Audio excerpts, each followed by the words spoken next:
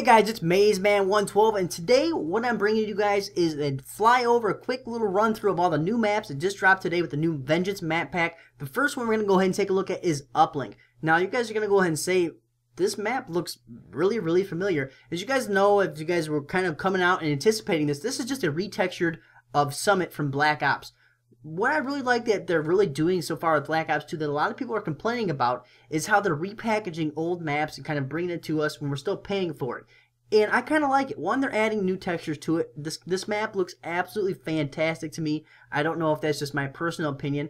And also, I like the fact that they're bringing back maps that were most popular in the games past. If it's not broke, don't fix it. And I really appreciate that. And I also appreciate the detail that they have in here.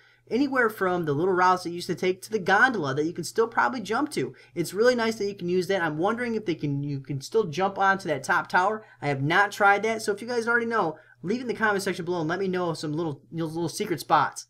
The next map I'm going to go ahead and take a look at is Detour. Now, Detour kind of reminds me of Convoy from Black Ops, or I think it might have even been Modern Warfare 3, where you had kind of a broken down. This one is a very narrow map, and it's kind of long, but it doesn't play like a very small map, which it really is. There's a couple different layers to it, but this seems like the 1 or 2 games I was actually able to play with this, it was a very slow pace, and it always seems that way when new maps first come out. People are kind of, still kind of getting the touch of it, getting the feel of it, getting the lines of sight. So this map actually plays a whole lot larger than it is, and it's very symmetrical. I like the map.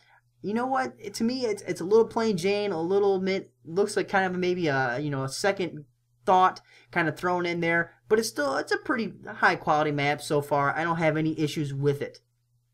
On to the next map. This one is Cove. Now, a lot of people were saying that this map was just going to be, basically them knocking off of Crisis from Black Ops, but it's not. This is actually a tiny island with a little bit of a plane wreck in the middle, and so far, I love this map. There's not a lot of cover at all. There's not a lot of elevation, which is something that I like to bring to a map when you're able to get to different levels, to have those different lines of sight. It's really kind of more of a linear, flat type of game, but it's very high-paced, and that's what I really like in maps. I love the high-paced.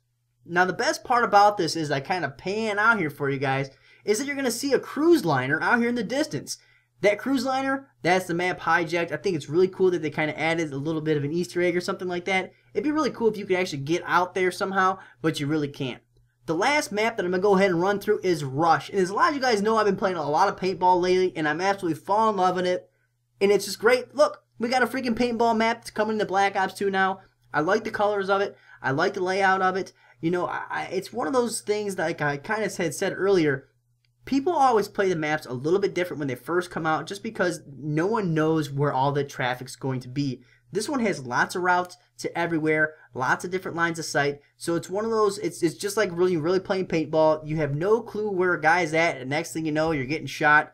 And it's a fun, exciting map. I love the small. I love the details that they put in this, especially as I kind of go through here into the little speedball room.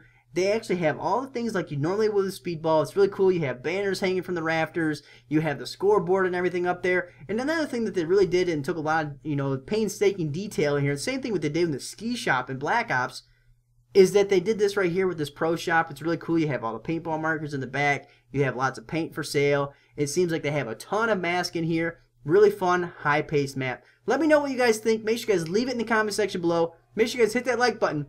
Hit subscribe. And I'll see you guys later. Spotlight, bitches. Make sure you guys check it out. It is Survival Island Part 2. Don't miss it.